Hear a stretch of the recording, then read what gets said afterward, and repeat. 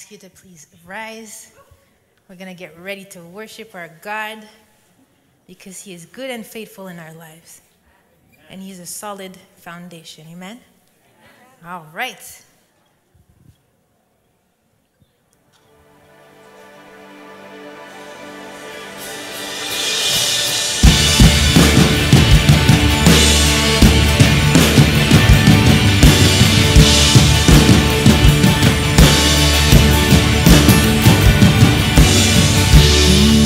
See is the battle.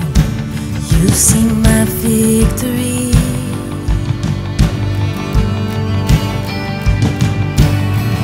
When all I see is a mountain, you see a mountain. And as I walk through the shadow, your love surrounds me.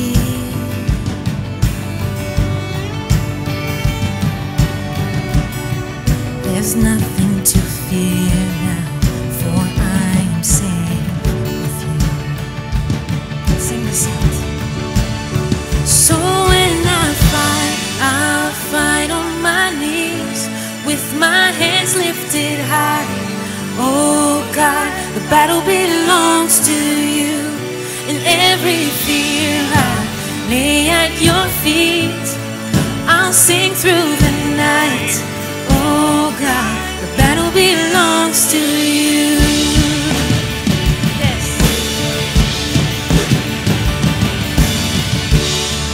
And if you are for me, who can be against me?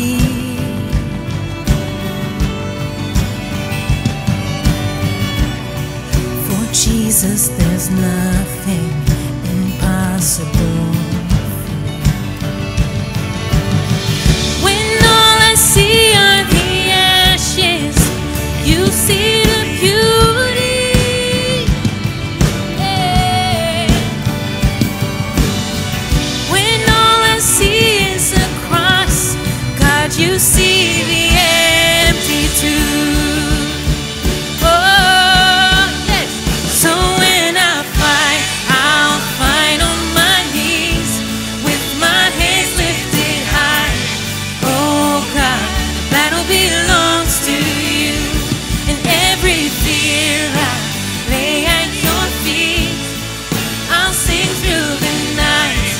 Oh God, the battle belongs to you. Almighty fortress, you go before us. Nothing can stand against the power of our God. You shine in the shadows, you win every battle. Nothing can stand against the power of all together. An almighty fortress, you go before us. Nothing can stand against the power of our God. You shine in the shadows, you win every battle. Yes. Nothing can stand against the power. Almighty, almighty fortress, you go before us. Nothing can stand against the power of our God. You shine in the shadows, you win every battle. Nothing can stand against the power of our God. And when I'll fight on my knees with my hands lifted high. Oh God, the battle belongs to you, and every fear I lay at your feet. I'll sing through the night. Oh God, the battle belongs to you. Hey. Oh God, the battle belongs to you. Do we believe it this morning? The battle belongs to our God. Amen. This is our confidence. This is our confidence, no matter the circumstances that we face. Amen. Thank you, God. Hallelujah. Hallelujah.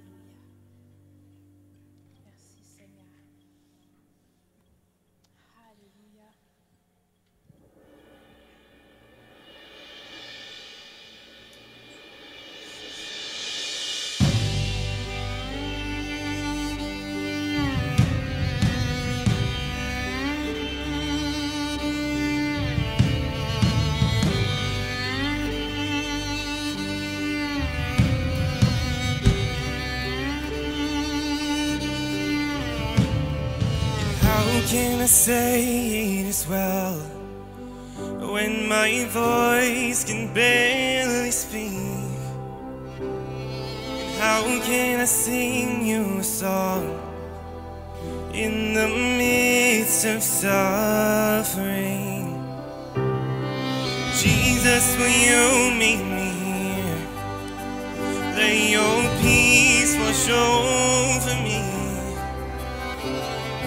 I need you now more than ever. Teach my soul to sing. My God is still in control, and still He reigns on His throne. Though mountains may tremble and sea billows roar, I'll sing it is well with my soul. My God is still in control.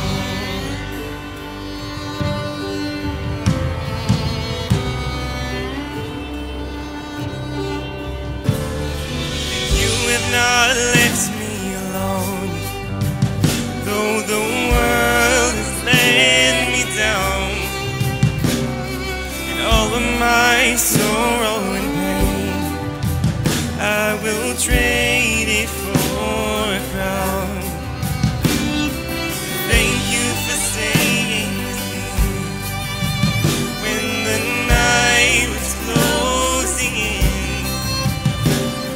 Whatever my lot, you are still God. I will sing again.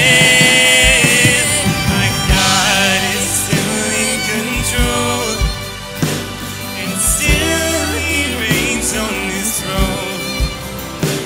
Though mountains may tremble and sea billows roar, I'll sing it is well with my soul.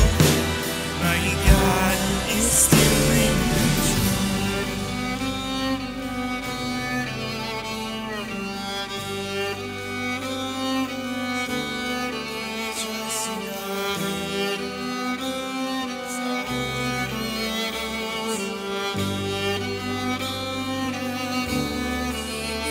It is well with my soul. It is well with my soul. It is well with my soul. It is well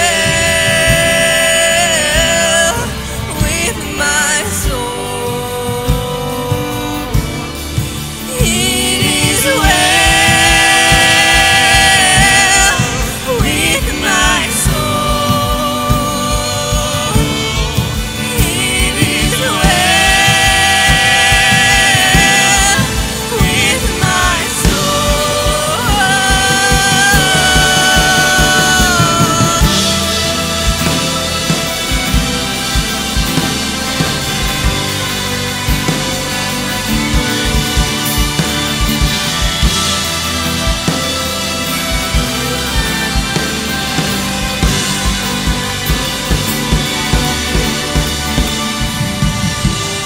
still in control, and still He reigns on His throne. Though mountains may tremble and sea billows roar, I'll sing it is well with my soul. My God is still in control. My God is still in control.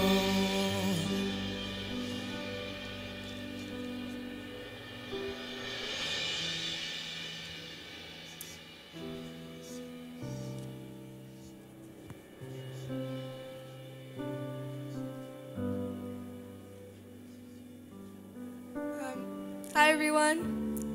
So today I'm going to be speaking a bit about rest and how God is always waiting on the other side. I went through devotional with my cousin about a month ago, and just wrote out some notes and some things that I thought were important, or just things that God put on my heart. So the devotional I went through talked about the story in Matthew chapter 8, verses 23 to 27, when Jesus was sleeping in the boat, and the disciples were scared because there was a big storm happening. But Jesus was resting.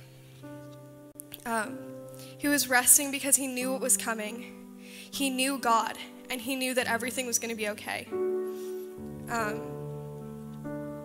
He wasn't worried, and he even called the disciples out for having little faith and for not trusting God and not trusting that he would bring them through this storm. He then got out of the boat and told the storm to be still. And in that moment, it was as simple and as immediate as that. The scriptures tells us that there was a great calm. But sometimes God lets you hit rock bottom so that you can discover that he is the rock at the bottom. Sometimes God allows you to get into a situation only he can fix so that you will see him fix it. As a result, you grow in your faith as you experience and appreciate his power. Rest is a gift we too easily tend to push aside, but life without rest is unsustainable. Rest refreshes our bodies, giving us the energy we need to honor God and to love others. Learning to practice rest is a spiritual discipline that helps us to enjoy God's presence and realign our priorities. Make rest your friend. Rest is not always easy, but it is important. God is always ready, waiting for you to receive what he has for you. When you take a second to rest and be in God's presence, there is so much he's waiting to do for you, waiting to show you, and waiting to bring into your life. We often use activity to numb ourselves of our need for intimacy with God, the giver of every good and perfect gift. But we must be intentional to establish healthy boundaries around the different parts of our lives. There is so much power in rest. So allow Jesus to be the center of your life in this season and in all the good and bad seasons to come. And through it all, make sure to take time to rest. Rest in God's presence. Rest knowing that he is working all things for good. And simply rest in the fact that God is good and he knows us and loves us always.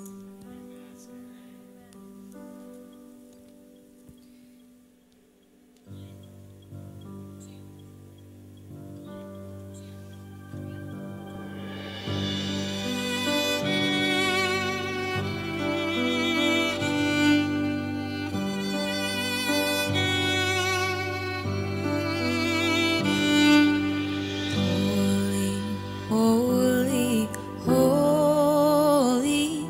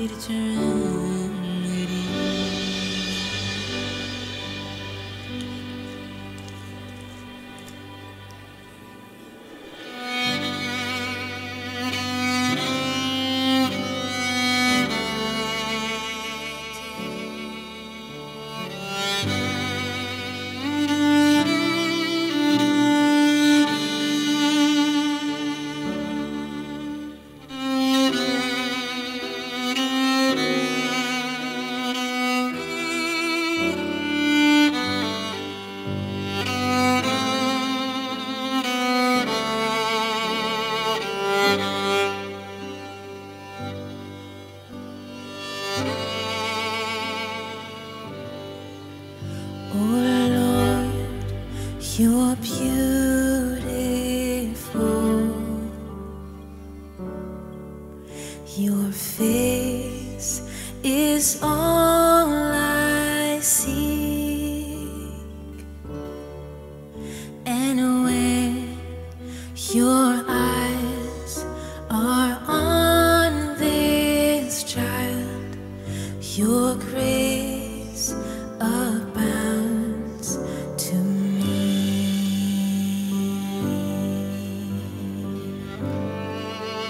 Oh Lord, you're beautiful. Your face is all I see. And when your eyes are on this child, your grace abounds. Like a prayer, oh Lord. Oh Lord, please light the fire that once burned bright and clear. Replace the lamp of my first love that burns with holy feet. Lord, you're beautiful. One more time. Oh Lord, you're beautiful.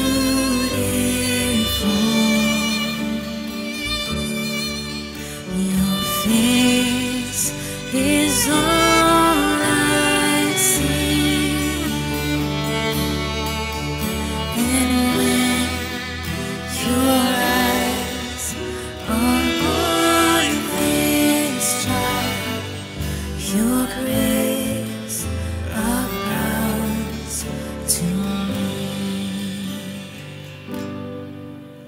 And when your eyes are on this child, your grace abounds to me.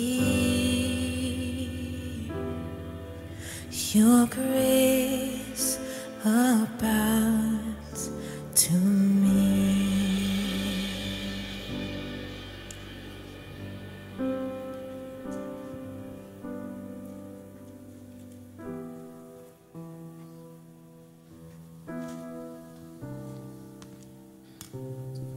Good morning, church. How's everyone today? Excellent. Well, yes, a little clap for wonderful worship.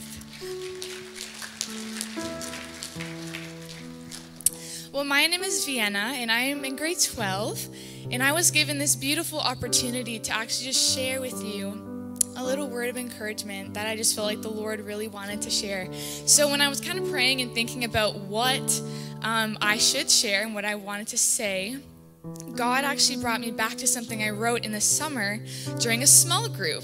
As Corona happened, I was in a small group online, and there's a moment when a worship song played, and we just reflected and listened to what the Lord spoke to us, and this is what I felt the Lord speak to me, and I want to share with you what He said this morning. And I want you to think of it as God is saying this to you as His son and His daughters. The moment I created humanity, I hungered for an intimacy that I would know you and you would know me. I want your heart to be at the same rhythm as mine. I want to walk in sync with you. I want to listen to your broken words, and I want to make them new. Since when have you had to prove yourself to me? Have I not longed for an intimacy and vulnerability? All I want is you. The version that my hands formed from pure dust. I don't want your man-modified perfection. I want you as raw as you can be. You have a safe place to fall apart. You have a safe place to release expectations that you have of yourself down. You have a safe place to worship in the midst of brokenness. Remove the veil of protection, perfection, and shame. As a groom removes a veil from his bride, allow me to lift this veil that you have put on yourself. I want your pureness. I want your heart. I want your pain. I want you as you are. I'm removing this facade so that I can make you new. I won't take your brokenness and just put it back together, because I will make you completely new. But for me to make you new, you need to show me the brokenness. I will wait at the door and I will knock. My scars, my pain, and my sacrifice is so that you can know me as I desire to know you. Open up the heart that I long for. Open up to me because I want it all. Allow me to fix your heart. Allow my love to fix your heart. Allow my peace to fix your heart. Allow all of my perfection shine through your brokenness. I am your healer and restorer. I am your father. I am your rescuer. Let me rescue you. And if you came here this morning and you are feeling completely broken, nothing is going right in your life, or maybe you came in feeling great in just the overwhelming presence of God, I want you to know all God wants is you to be here. He wants all that you are. He doesn't want you to come through these doors and pretend that everything's okay and you raise your hands during worship and you put on this facade, this look that everything's okay. God's saying, I don't want that. I don't want this fake version of you. I want the real, raw, vulnerable person that I made from pure dust. You are valued and you are loved, and you don't have to perform for God because He knows everything about you. There's nothing you can hide from Him. So allow Him to just fill you this morning and remind you of your value and remind you that you can come here like home. It is home for you. And you can be as raw and vulnerable with God because that's all He wants. He just wants your heart. So I pray that just sits with you this morning. God bless.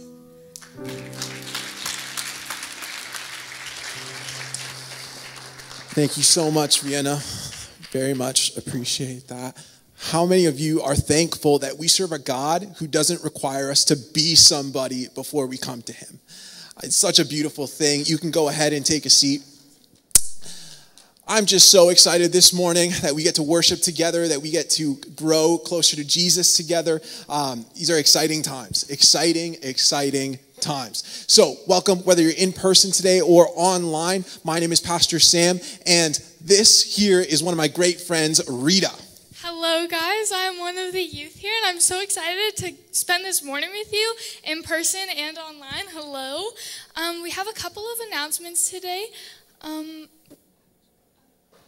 If you guys are new or you just have any questions or prayer requests, we really want to hear you and know. So please go and fill that out online at lifecentre.org. It's connect.lifecentre.org. Sorry, and Absolutely. we'd love to help you. And yeah. I love it. So if you wish to give as well, you can do so online, again, lifecentre.org, or in person at our secure drop boxes at our locations. A few announcements to send your way. This Friday, we had a great conversation with our students, simply around the topic of racism and ethnic discrimination. And it's a very important conversation that may be a little bit uncomfortable to engage, but is much needed in this season. And so we're going to continue on that with our young adults. And so if you're a young adult and you're listening to this, you're watching this online, next Sunday, December 6th at 6 p.m., we are going to dive into this topic. We're going to open up a discussion. We're going to approach it from a biblical perspective. We're going to have some teaching, discussion panel, all of that. It's all going to be through Zoom. So what you need to do, if you're a young adult and you want to be a part of this, go ahead, hop online on the website, find the young adults group, and you register for that. And an email will be sent to you with the Zoom link where you can connect. So that is very, very exciting. All right, guys. So first, second, and third year college students, we are having a third term of Bible school, and we're going to be covering a couple topics. So if you guys want to register or just learn more about that, go to oh, no, never mind, sorry. Go to lifecentre.org/training, and it starts on December 8th, and yeah. I love it.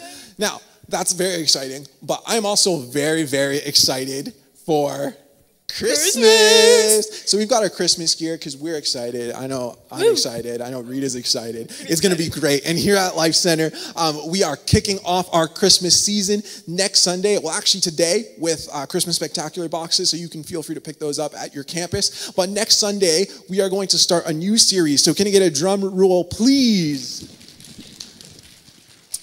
We're starting our God With Us series next Sunday. It's going to be awesome. It's our Christmas series here at Lifecentre. It's so exciting.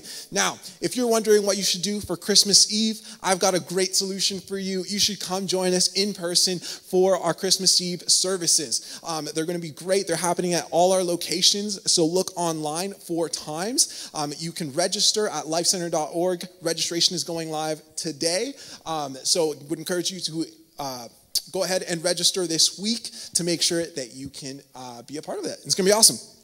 So, what else is also happening this Christmas, Rita? Guys, I'm so excited. If you guys have been going here for a while and you guys are a part of the youth, you know what I'm about to talk about. It is the Christmas Spectacular. Come on. Guys, come on. Let's go. Yes. Okay, I'm super excited for this. Oh my goodness. It's like my favorite time of the year here. Oh my gosh. But basically it's for junior high and high school students. It's on December 11th at 7 p.m. Bring a friend.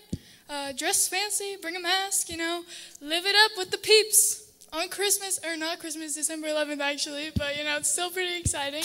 And yeah, to register, go to lifecentre.org/613Christmas, and I really hope to see most of you there. And yeah. Or all of you, but you guys, age group, so.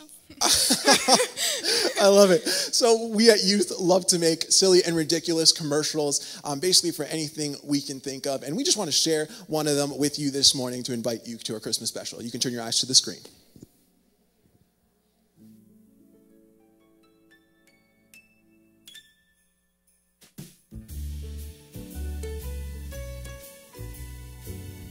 Is it rolling? Is it boot?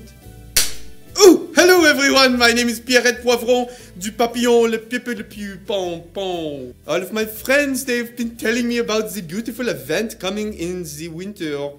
The winter? Aha, oui. The winter, December 11th, the second week of December 11th.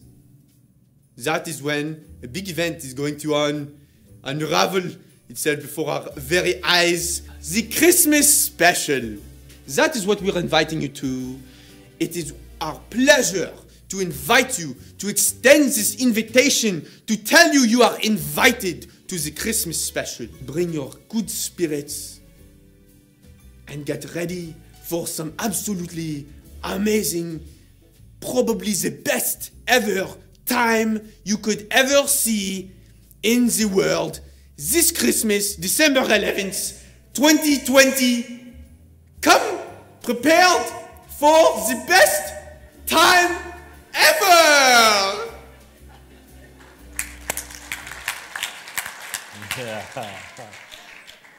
Well, I don't know how to follow that, so I'm just going to start. That's the only way to follow that, so that's good. Actually, today actually starts the whole Advent season leading up to Christmas. So we're going to start our Christmas season next week.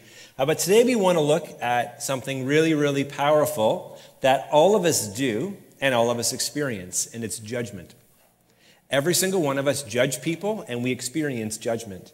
And so today we want to look at how we shouldn't judge others and where we should be judging others. And when we get this right, it's heaven on earth. And when we get it wrong, it's hell on earth, and we all can experience it. Dr. Glenn Packiam says this: everybody wants to speak truth to power, but fewer want power in the person of Jesus to speak truth to us. And my prayer is that today that we would allow God's word to form and to shape us when it comes to talking about who can judge you, and more importantly, how can you be judged, or how should we be judging and how shouldn't we be judging one another. before we do that, let me just talk a little bit about nuance. How many in your life, by a show of hands, those of you online, you can just hands up in the little chat, the little hands up emoji, whatever one you want to use. But how many of you here have ever found in your life that you have been offended? Can I see your hands, please? Anybody been online and read the words? People say, like, I'm outraged or I'm offended. You can see it. Well, here's what's true about offense for me and for you. Just because someone's offended doesn't necessarily mean something wrong has happened. Just because someone says, I'm offended, doesn't necessarily mean something wrong has happened. In fact, whether you are or are not offended has no bearing on truth or false. In my life, I have been offended because someone has said something untrue about me. I have also experienced or been offended because someone said something that was true about me that I didn't want to look at myself. And so again, oftentimes when we hear the word, I'm offended, we have to understand the context in which it's being expressed. There's nuance to it, and the failure to see nuance, oftentimes we can just say, then all offense is bad. But the truth is absolutely no. Not all offense is bad. There's actually being offended has no bearing on whether something is true or false. And so you and I live in a time where I would recommend, or I would, maybe not recommend, but I would express that we are living in a time where judgment is higher in a place that it shouldn't be. I don't know if it's higher than in any time history, but I do think social media and our digital connectivity, I do think it's changed the game. So I think we're being judged in ways that are higher than maybe any other culture before. You know, if you just say the wrong thing in the wrong way online, I'm not talking about saying something deplorable, I'm just saying express something the wrong way online, you will experience judgment. In fact, whatever you say online, you will experience judgment. And even when you talk one-on-one now in our workplaces, wherever it happens, we often need if we have 10 minutes to speak, we need to have 9 minutes to say what we're not trying to say, 30 seconds to say what we're trying to say, and then 30 seconds to reinforce what we didn't mean when we said what we said. That's just the world in which you and I live in. And so again, we have judgment higher where it shouldn't be. And here's the other problem though. We actually have a proper type of judgment dangerously low where it is necessary, where it is imperative. And so, you can't judge me is often attributed to Jesus. Jesus said, in fact, if you have people in your life who don't know Jesus, this is something that they know Jesus said. And what they often will say over and over and over again, didn't Jesus say, you can't judge me? Didn't Jesus say this? Well, we're going to look today, did Jesus actually say that? And the answer is, sort of. Here's what he said. Judge not, that you not be judged. So judge not, that you not be judged.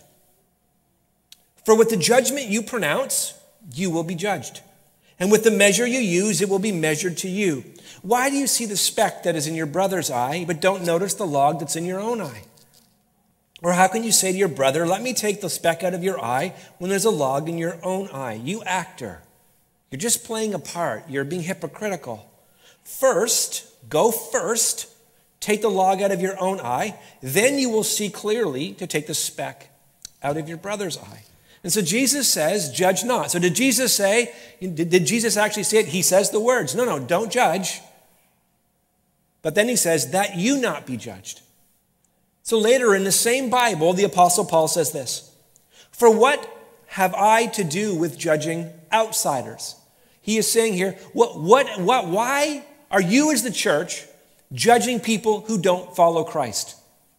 Those are two different standards, two different kings, two different kingdoms. So what business do you have judging people who don't know Jesus? To live by an ethic that you as a follower of Christ are living by. What business do you have to do that? For what have I to do with judging outsiders? But then Paul says this, is not those inside the church with whom you are to judge? So Jesus says, judge not, and then the Apostle Paul comes along later in the same Bible and says, okay, don't judge outsiders, but aren't you called to judge people who you're in community with? Aren't we called to do that? So again, Jesus says one thing, and now the Apostle Paul comes along and seemingly says something different. So the answer is, well, which one is right? And like offense, it depends on how you understand the word judge. Because again, all of us judge in sinful ways, And all of us need to be judged in righteous ways. Every single one of us. Let me read a story to bring this into a little bit clearer focus. And as Jesus went, the people pressed around him. So Jesus is in the midst of a crowd and everyone's pressing around him, bumping up against him, reaching out, grabbing hold of him, trying to just, he's in a crowd and people are really pressing around him. But it says that there was a woman who had a discharge of blood for 12 years, which, if you understand the Old Testament, you really understand that she was ceremonially unclean. This does not mean that she was a sinner. It simply means that she was unclean. And so she couldn't get close, or she should not have been in this community setting. Okay, not because she was a sinner, but because she was unclean. And though she had spent all of her living on physicians, she could not be healed by anyone. And she came up behind him and she touched the fringe of his garment, which is a massive no-no. And immediately her discharge, her physical condition of blood ceased. And Jesus said out loud, here's what he said, "Who was it that touched me?" When all denied it, Peter said, "Master, the crowds are surrounding you and pressing in on you." In other words, Jesus, who hasn't touched you? Everyone is pressing in on you. But Jesus said, no. Someone touched me, for I have perceived. Here's what Jesus said. For I have discerned. The same word right here. I have made a judgment. I have perceived. I have discerned. And I'm making a judgment that, yes, I know everyone's touching me, but somebody touched me with faith. Somebody touched me differently than all the crowd touching in on me here. And when the woman saw that she was not hidden, she came trembling. Once again, she was unclean. She shouldn't have been in the crowd, let alone touching a rabbi. And falling down before him, declared in the presence of all the people why she had touched him and how she had been immediately healed. And Jesus said to her, "Daughter, your faith has made you well. Go in peace." So Jesus perceived, Jesus discerned. In this moment, Jesus made a judgment call. That power had gone out from him. That someone's life had been touched. That not only had he been touched, but that the power of God has flown from him, and someone's life has been touched by God in this way. And he did not only want to heal her physically. Once again, as I said a couple of times, she was unclean. So she was always pressed out of community, always pressed out of community. And what does Jesus do in the midst of it? He doesn't just touch her physical need. He says to her, "Daughter, you're part of the family." And he brings her in socially as well. Because when Jesus heals, he doesn't just heal one thing, he's healing the whole thing. And Jesus moves powerfully in this moment. So you and I need to understand that when we read the word judgment in Scripture, or we talk about judging one another, it really means one of two things. The word judge, we're called to judge one another, or we shouldn't judge one another, really means to perceive or to discern, like Jesus is doing in this instant. He is perceiving, he is discerning, he's making a judgment call. Trick question, not a trick question, honest question. If you know it, you're a Bible scholar. How many disciples did Jesus call to walk with him for the 3.5 years? How many? What was the number? 12. 12, right. Not 20. So that means he made a judgment call of what? 12. He didn't just come and say like anybody. No, 12 meant not 20. In fact, if you read the Gospels, you will see that some people actually come to him and they say, "Hey, can I follow you and be one of the initial 12? Can I do that?" And Jesus says, "No, you need to go back home. You've experienced a touch of transformation, but you need to go back home and testify what God has done, or go show yourself to the priest, or do this or do that." But he made these judgment calls that, no, these are the 12, the initial 12 that are going to grow and become billions later on. But this is where I'm going to start with. But he made a judgment call as Jesus, looking at these individuals. And if you know anything about their lives, oftentimes you're like, "Man, are you sure you picked the right 12? But he makes a judgment call. 12, not 20. This is a judgment call. He's perceiving, he's discerning. He is speaking into things, he is seeing things. And if you read how Jesus engages with the 12, he doesn't always say positive things to them. In fact, there's times where he says, "Are you offended too?" He doesn't change what he says, but there's things that he weighs in. There's things that he engages with. He is constantly holding to them to account. He's constantly loving them, yes, but calling them higher, leading them, giving them tasks, correcting them, engaging. He is constantly judging them. but not in a way to condemn them, in a way to help them grow, in a way to help them do what he said, which is, I'm going to help you be not fishers of fish, but fishers of men. I'm going to follow me, teach me, learn of me, but you can't just have positive affirmation. You can't just have encouragement. You also need correction. You need to be held to account. I need to call you on some things if you're to grow up. And in this space, Jesus judges them. And it's the type of judgment that you and I need. But see, the word judgment also means to condemn, which Jesus could have done under the law to this woman who came and touched the hem of his garment. But he doesn't. He doesn't condemn her at all. In fact, he heals her once again, physically and societally, and he brings her close. Let's do it this way. I want you to imagine that you're driving home and you're a good baker, and you're going to make a beautiful banana cream pie. And so you go to the grocery store because there's one thing you're lacking, one ingredient you're lacking for this extraordinary pie that you want to make is you're lacking bananas.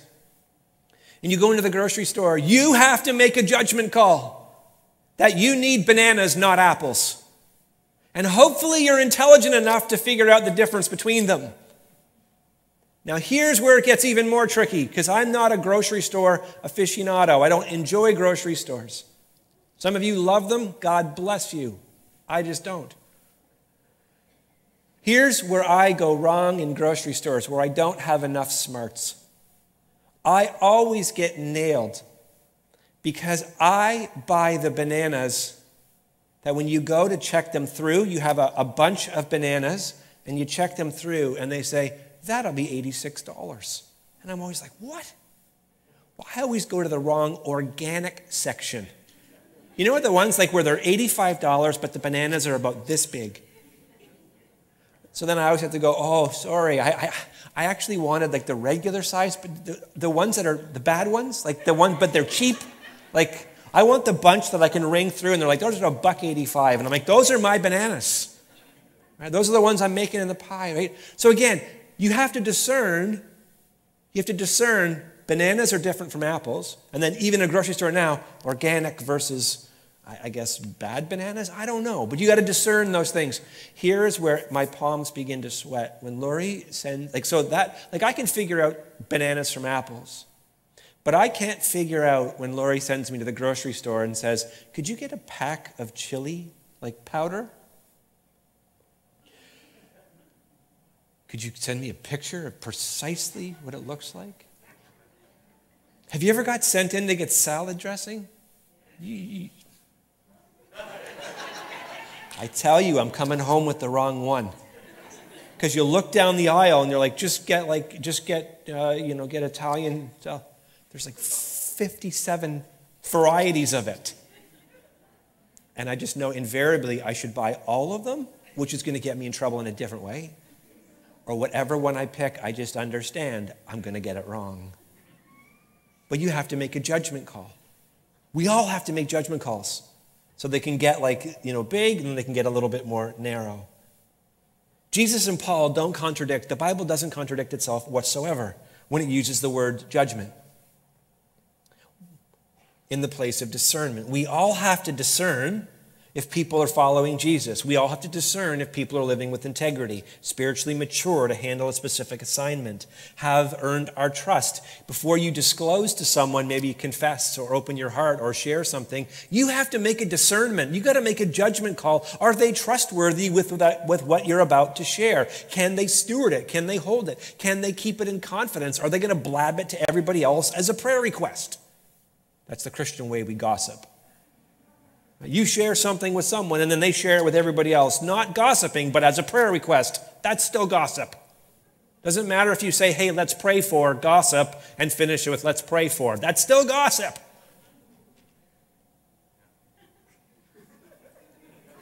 You and I have to discern, is this person trustworthy? We have to discern, am I called to ministry? What does it look like? You may have to discern, who should I date? Who should I marry? The job you should take, the job you shouldn't take, what class, if you're going into college or university, what classes I should take or what I shouldn't do, should I take a gap year? All of these things require you to make a judgment call. And here's what's hard about judgment calls. You are making them based on incomplete information. See, if you have 100% of the information, you're not making a judgment call, you're just making a decision. But oftentimes you and I are making judgment calls because at best we have 50 to 60% of the information. Like when Lori chose me as a spouse, at best she had 50% of the information. Because I'm telling you, from the day we met to today, I have changed a lot. Hopefully in some ways for the better. In other ways, who knows? It's not my message, that's Lori's. When I met Lori, I had at best 50% of the information, and the rest of the 50 that I've got is only good. See, I'm not as dumb as I look.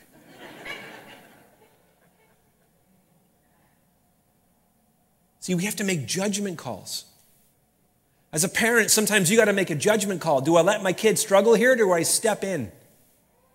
Do I let them work out what their faith looks like to them, or do I step in? I got to make a judgment call. Which means that sometimes when we discern, when we perceive, we have to engage with one another, we can get it wrong.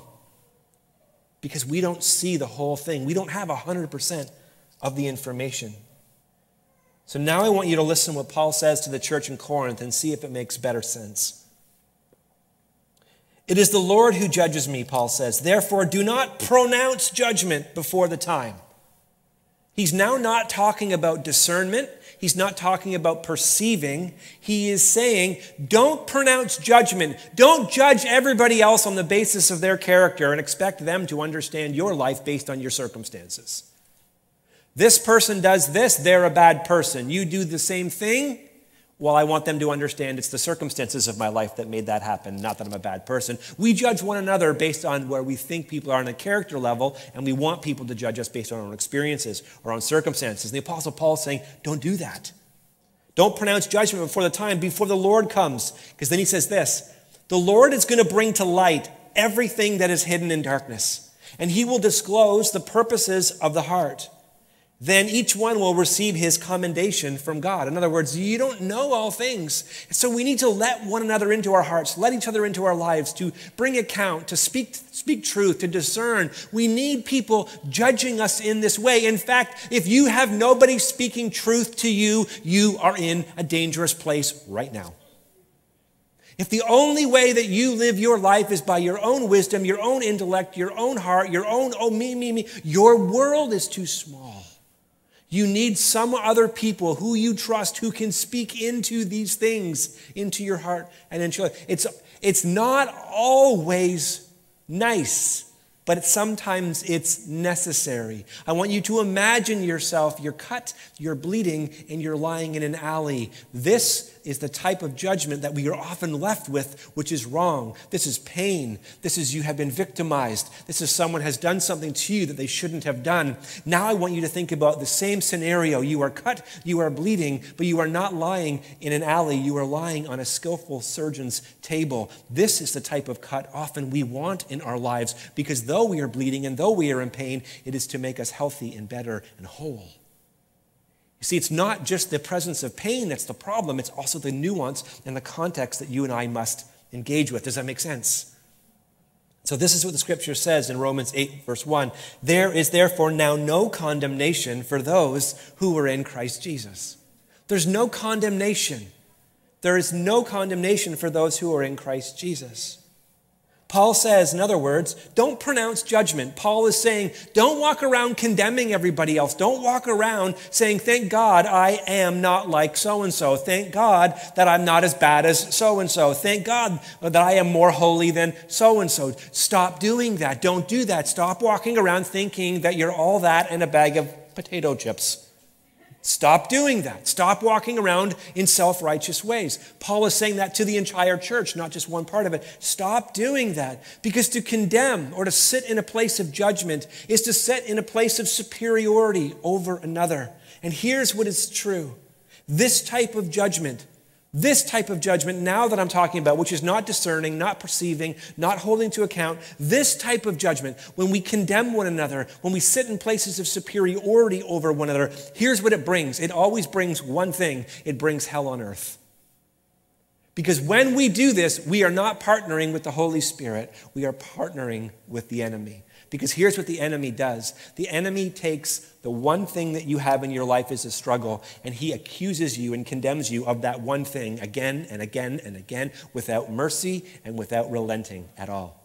He's the accuser, the scripture says, of the brethren, of the sisters. He accuses us.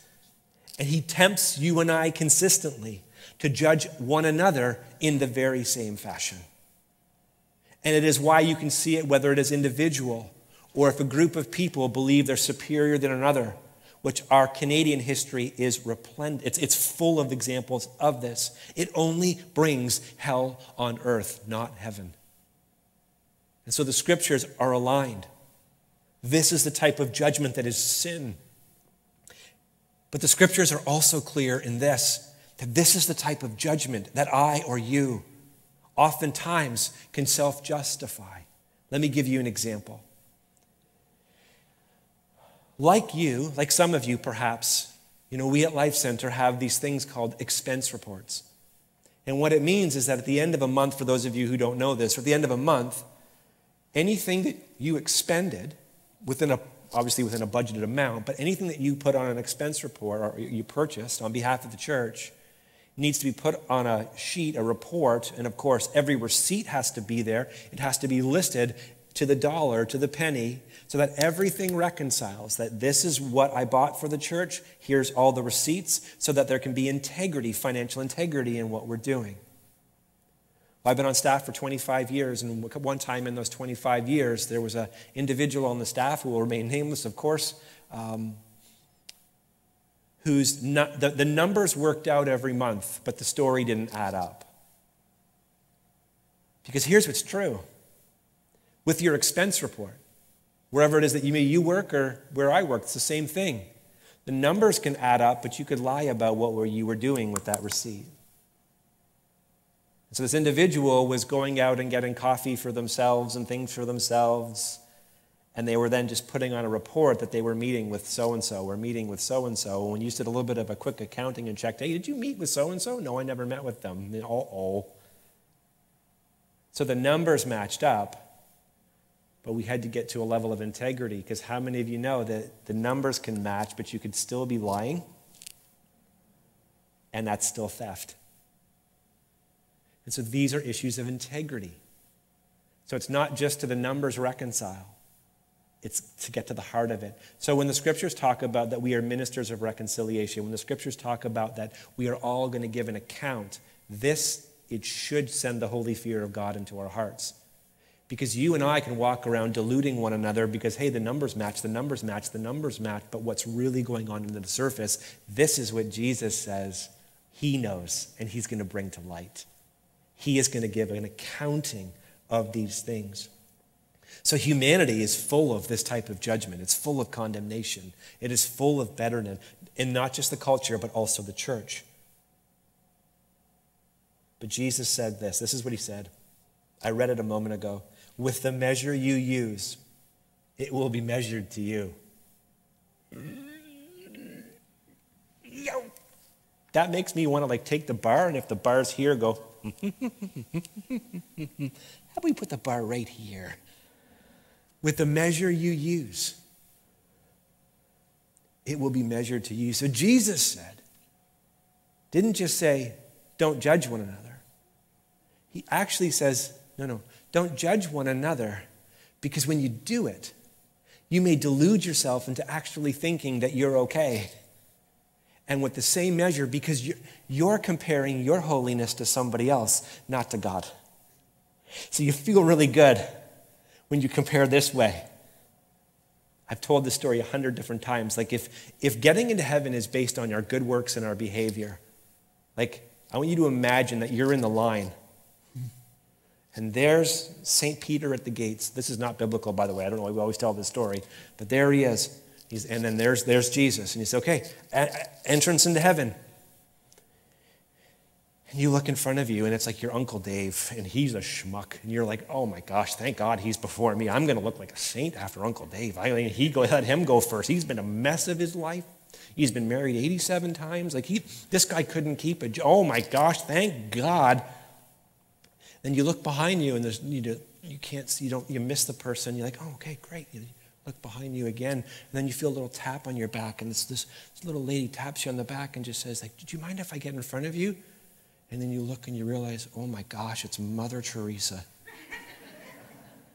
And then she steps in front of you in the line. How many of you know that if that was a real scenario, you'd be going, is there anybody else I can try? I don't want to go after her. Like my Uncle Dave, I was cool going after him, but like if you put like Mother Teresa in front of me, then like, why should I let you in? I gave $50 one time. Like you're just going to have this self-justifying, but aren't you glad that our entrance into the kingdom is not based on self-justification, but on the work of the cross? It is a complete and it's a final work. And so here's what Jesus says to you and says to me. Stop condemning one another because you don't have the whole story. Stop sitting in a place of judgment thinking you know everything when you don't. According to Jesus, all condemnation comes first from a genuine lack of humility, admitting what we don't know. Using the fruit example we used above, there's a world of difference between bananas are different from apples to bananas are better than apples. Now, talking about fruit, it's pretty silly. But switch that to ethnicities. Switch this to genders. And you see how serious this condemnation, this superiority, this sin infects us. Because when our hearts are filled with pride, we can mistakenly believe that we are better, that we are elite, that we are superior in many ways. And this shows up in how we treat and see and value and listen and learn from others. Or as Jesus would say, why do you see the speck that's in your brother's eye, but you don't notice the log that's in your own eye? Notice Jesus doesn't ignore the problem here. He doesn't. He prioritizes the issue, though, by bringing it to light as only he can. Let me ask you a question.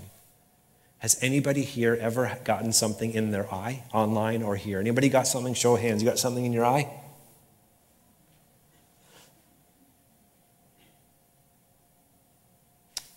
If you get something in your eye, sometimes it doesn't even matter how small it is. It can be as small as a lash from your own eyelid. But it can get into your eye, and your eye can begin to water to the point where it doesn't matter how small that is in your eye. You have a vision problem. And so what is Jesus saying when he says, judge not, lest you be judged? He's saying that every single one of us, when we do this, when we sit in condemnation over one another, we are doing it with impaired vision, thinking that our vision is perfect. And that is why Jesus says, take the log out of your own eye. Because we always reverse this. We always see other problems as bigger and ours as smaller. Take the log out of your own eye, then you will see clearly to address the speck that's in your brother's. Notice what Jesus does not say. Jesus does not say, take the log out of your own eye, because there is no speck in your brother's eye. Jesus is actually saying this is really hard, because the truth is your brother needs to know there's still a speck in their eye. They still can't see properly. There needs to be judgment, discernment, perceiving, accountability, engaging, but don't do it from a place of self-righteous condemnation. Do it from a place of fellow impaired vision, fellow ones who need only what Jesus can do. And so we need to do it in a spirit of humility. Skye Jethani says this, the commandment to judge not is a warning not to exclude anyone from the reach of God's love or to see ourselves as inherently superior to others. We may disagree with our neighbors and we may discern another person or group to be wrong. But when this discernment leads us to value our neighbor less, that is when we move from discernment into judgment, condemnation, and ungodly exclusion. This is where Jesus shares how we shift from judgment in discernment to judgment in condemnation. When we do this, we've lost a heart of humility.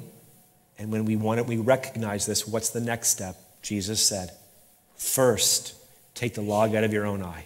Then you'll see clearly. First, a genuine willingness to go first. Lord, our world needs a fresh move of God. Start with me.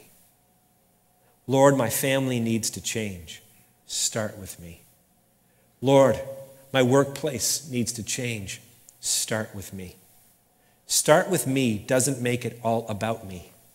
But what it says is, Lord, I want to be a part of a holy remnant. I want to be a part of seeing you do what only you can do. Lord, this area needs healing. Start with me. Going first, again, isn't making it all about you. It is taking a step to make it all about Jesus moving through you. And that's a beautiful thing. I say this in closing. There's a prayer that I have been praying in my private time. It's, if you join the Methodist Church, this is the covenant prayer that you pray. And I think it's powerful. It's a prayer that I have been praying, again, just in my own private time. And for those of you who, as Pastor Rhonda spoke about a few weeks ago, there are some of you who pray, and you can just freestyle with God. You can get and pray, and you just go for it. And your heart pours out, and it's fantastic. There's others of you, you go to pray, and you're like, I've got 2 words, like, thanks God, and then I get stuck, and I get, you know what, just pick up the Psalms and begin to read it, or pick up a book of common prayers and just begin to read through them. God's not bound by your methods, so don't get hung up on them. Just pray. Just engage it with your whole heart. But this is one that I've been using in my own heart and life, and it goes like this.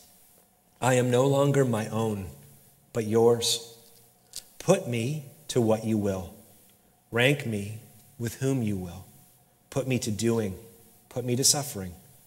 Let me be employed for you or lay aside for you.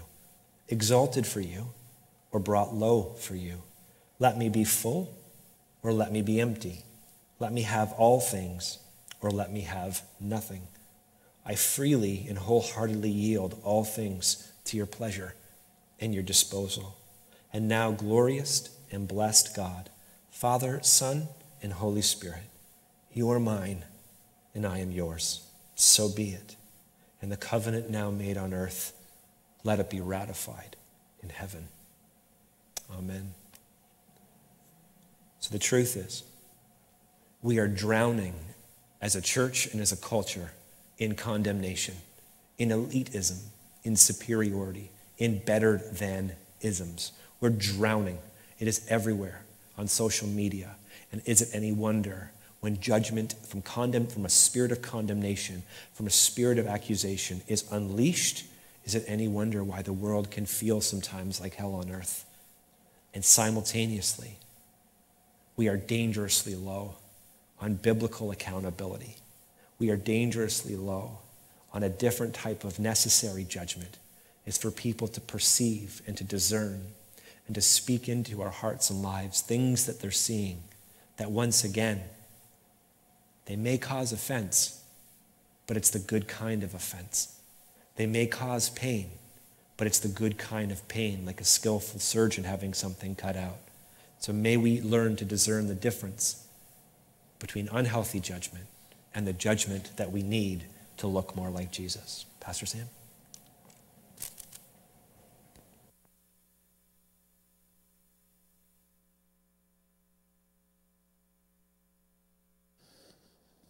Amazing.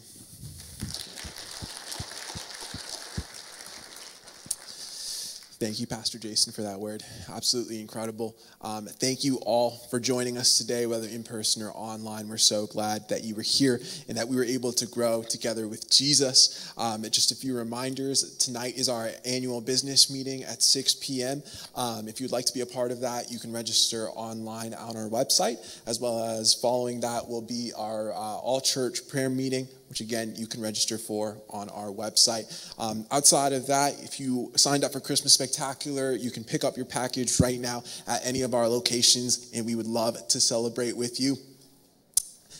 Friends, it's been an absolute pleasure if you're joining us online. Have a great, great week, and we will see you next week.